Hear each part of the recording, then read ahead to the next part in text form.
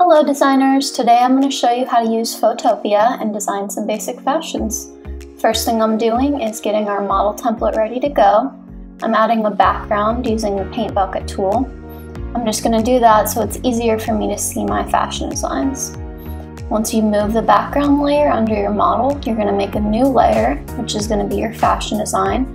Pick whatever color that you want to use for your fashion, and then you're going to use the paint bucket tool on it again.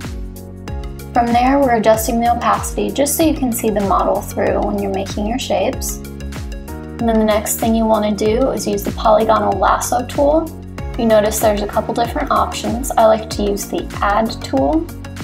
And from there, you just snip a little basic design, however you want to make it. You can go back and edit it, make changes later on using the add and subtract. Now, obviously, you want the edges to be nice and smooth. You might want to add straps, other pieces to your design as well, and you can use the add and subtract to add and remove from your selection. Notice I'm just trimming up some of my edges. From there, we're going to inverse our selection, and then we're going to cut. This just makes it so that it's selecting everything except your fashion design, and as you can see now, we have one full fashion. The next thing that we're going to do is design our shading just using simple brushes. You can choose a lot of different ones that will help you with texture and design. For now, I'm just using a couple simple brushes, and then I'm going to adjust my flow and opacity just so that way it's not too severe.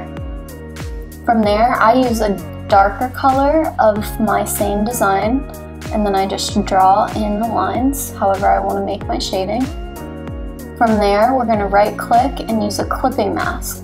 This just lets it clip to the actual fashion design that's underneath, so that way you don't have any lines outside of your fashion.